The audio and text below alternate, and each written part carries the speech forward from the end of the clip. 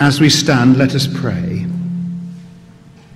Heavenly Father, we bow in your presence. May your word be our rule, your spirit our teacher, and your greater glory our supreme concern, through Jesus Christ our Lord. Amen. Well, I want to focus this morning on verse 34 in that passage we've just heard from Luke's Gospel.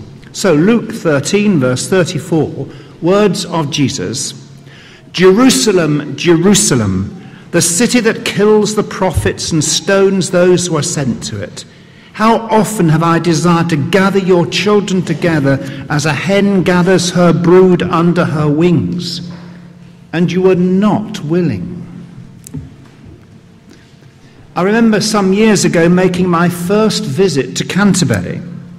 My timing was unwittingly quite perfect because at Canterbury, as the city came into view, it was evening, and the rays of the dipping sun lit up the famous cathedral in a way that just took my breath away. It was a dazzling sight, and I was thrilled. I'd always wanted to visit Canterbury because of its religious and historical associations, and at last I was there. Well, Luke in his Gospel reminds us that Jerusalem was the focal point of our Lord's travelling and ministering. Capernaum, Nazareth, Caesarea Philippi all had their place in his itinerary of salvation. But it was Jerusalem that marked the end of the road. Leading up to the point in today's Gospel reading, Jesus has been teaching in many places and talking about the kingdom of God and of the things that are to come. He has a clear sense of his own work and where it will inevitably lead him. But he's not the only one who can see where things are heading. The Pharisees too can see what may happen and appear to be warning Jesus of a great threat from Herod, that is Herod Antipas, the son of Herod the Great, who died soon after Jesus was born. What is unclear is whether this is out of genuine concern for his well-being or whether they are trying to frighten him into leaving Galilee. To Jesus, Herod is that fox, destructive, tricky, sly, politically motivated. Jesus, however, is convinced that his mission must be carried out in a specific way, and neither the Pharisees nor Herod himself will be able to hinder that.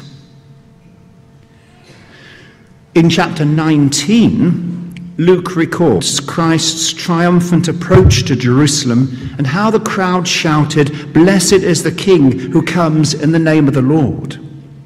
And without doubt, many who travelled to Jerusalem with Jesus on that Sunday before his arrest and trial were thrilled and excited as the city came into view, with its glittering pinnacles and the spacious courts of the temple. Christ would have come from Jericho, where the lives of Zacchaeus and Bartimaeus had been completely transformed. He would have come along that desolate Jericho road. It's a hard pull, 15 miles of it, most of it uphill. And then they would have reached Bethphage, and after that Bethany, where those loyal friends Martha and Mary lived with their brother Lazarus. And from there on the Sunday morning, the approach to Jerusalem would have been made. The rough road would have rounded the shoulder of the Mount of Olives, and then suddenly the best view there is of Jerusalem unfolded in front of them. That was the breathtaking moment, to see at last the city with all its associations. To the Jews, Jerusalem was the centre of the world. If you could make a pilgrimage, you would go to Jerusalem, and you would expect to see a wonderful sight when you got there. As Jesus travelled on the road to Jerusalem, he was full of emotion, and perhaps his eyes were full of tears. It had been a long journey of teaching, healing, controversy, and opposition. Jesus looks to that city as his final destination, as it was for many prophets before him. However, he looks to it not with fear, but with deep concern for its inhabitants. Jerusalem, Jerusalem, the city that kills the prophets and stones those who are sent to it. How often have I desired to gather your children together as a hen gathers her brood under her wings, and you were not willing. Here he was at last, looking at the city that is the mirror of God's life, love, and peace. The city that symbolizes God's people, their hopes and their dreams, their history and their future. We can understand Jesus' profound, deep emotion in seeing that city, and also his grief. I think he would grieve over the city today, and not only over the city of Jerusalem, but also in seeing Israeli people hobbling away from a bomb attack, or a Palestinian child and father desperately trying to avoid bullets being fired in their direction, or the hatred that is expressed so openly and freely in God's own city. Jerusalem, Jerusalem, how often have I desired to gather your children together.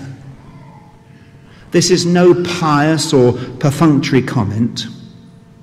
No, Jesus cries out with passion and emotion.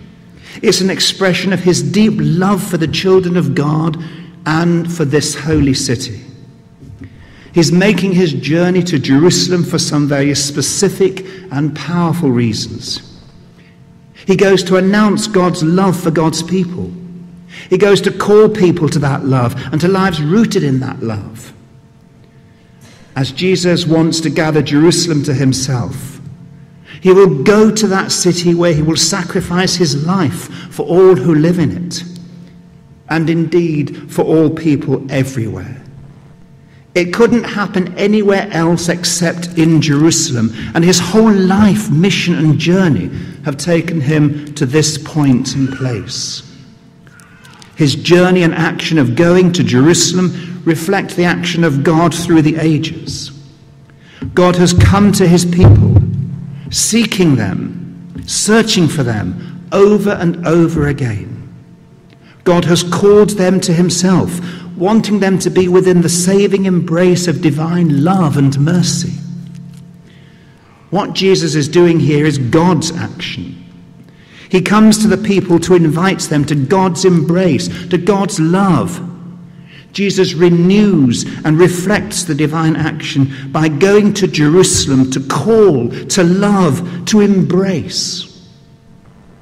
It was Jesus' action, and it was God's pattern.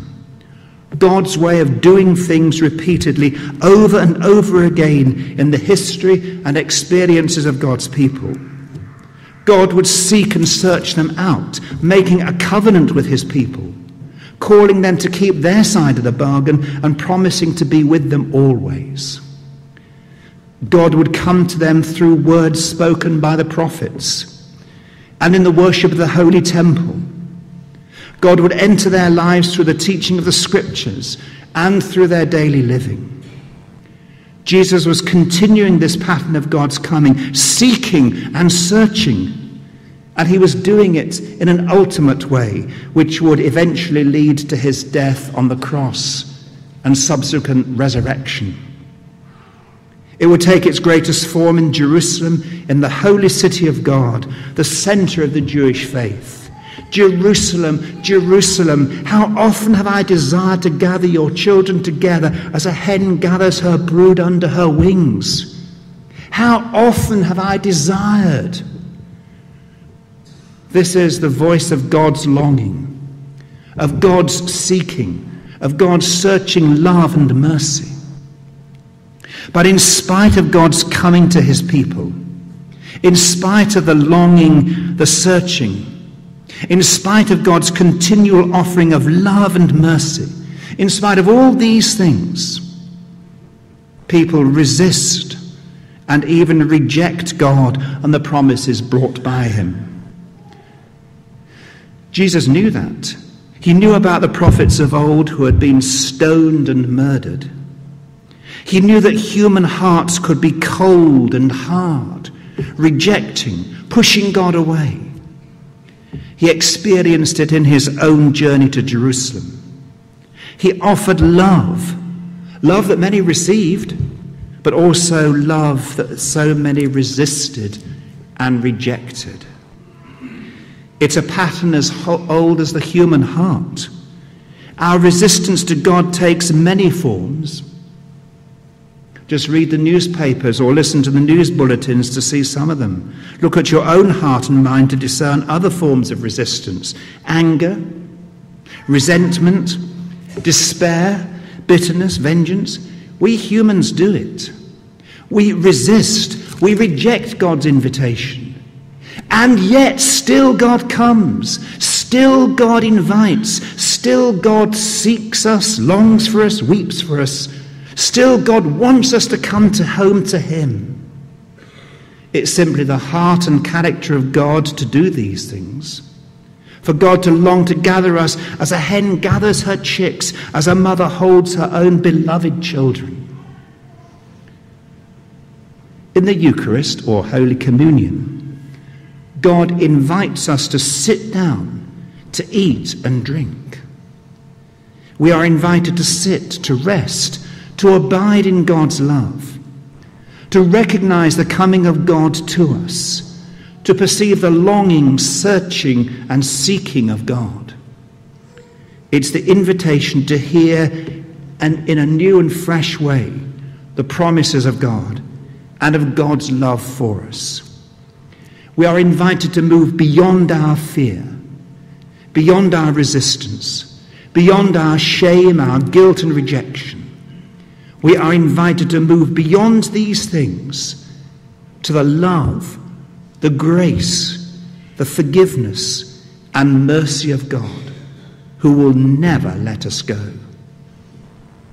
And that is at the very heart of the Christian gospel. So this morning, let us rejoice in his love for us as we come to his table to eat bread and drink wine together. In the name of the Father, and of the Son, and of the Holy Spirit. Amen.